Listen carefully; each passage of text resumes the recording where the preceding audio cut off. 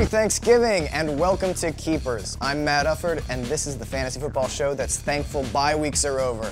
Now if I could just get rid of injuries and benching the wrong players every week, I could stop hating fantasy football. No dice. Let's go to sits and starts for week 12. Start Tony Romo. Now I'm sure you Romo owners are having a pretty miserable season, but you can rest assured that he'll have a good go of things at home against the soft Redskins D. Sit Michael LaSure. He's really only been a good play when he's gotten into the end zone, and the Texans haven't given up a rushing score all season. They're also among the best in the league at defending the run in terms of yardage, so don't expect LaSure to make it worth your while with 90 or 100 yards. Start the Rams defense.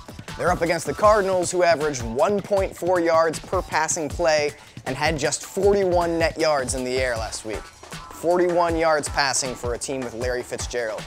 Ooh, start pretty much any defense against the Cardinals. Sit Brian Hartline. I could see Devon Best accumulating some yards underneath against the Seahawks defense, but I don't like Hartline's chances against Seattle's big physical cornerbacks. Start Akeem Nicks. He's been out or ineffective for much of the season, but he caught 9 of his 14 targets for 75 yards in week 10, and he's back to 100% coming off the bye.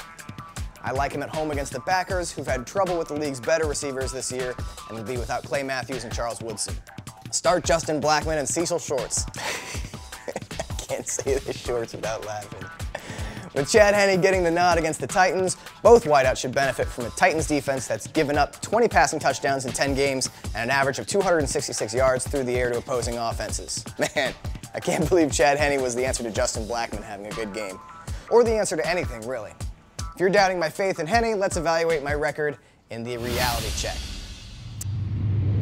Last week I nailed the call of starting Marcel Reese and Carson Palmer, but when I tried to push the envelope with some daring calls, that didn't turn out so hot.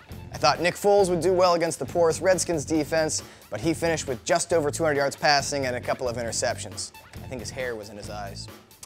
I also thought that Andre Roberts would be a sneaky good play over Larry Fitzgerald. I was right about Fitty getting shut down, 1 catch for 11 yards, but Roberts was even worse, 1 catch for 7 yards. What was it I said?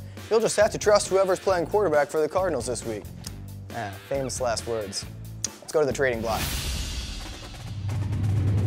Buy low on Stephen Ridley. The Pats running back got just 28 yards on 13 carries in the slaughter of the Colts on Sunday. But with Rob Gronkowski out until the playoffs and Aaron Hernandez fighting a nagging injury, the Pats will have more touches on the offensive merry-go-round. Even with Shane Vereen and Danny Woodhead siphoning carries, I'd love to add Ridley to my lineup. Sell high on Michael LaSure. As I said earlier, he's headed for a bad week against the Texans. But more than that, I wouldn't want to rely on him every week. He hasn't had a 100-yard rushing game since his season debut in week 3, and his value is too closely tied to him getting into the end zone, something he's only done in 3 games this year. I'd try to get someone more consistent with a lighter schedule down the stretch. Buy low on Eli Manning. He had a lousy 3-week stretch going into the bye, but the talk of tired arm is a load of nonsense. After Green Bay, he's got matchups against 2 of the worst passing defenses in the league, the Saints and Redskins. He's about to have 3 great weeks in a row. Sell high on Matt Schaub. 500 yards passing and 5 touchdowns was a complete aberration.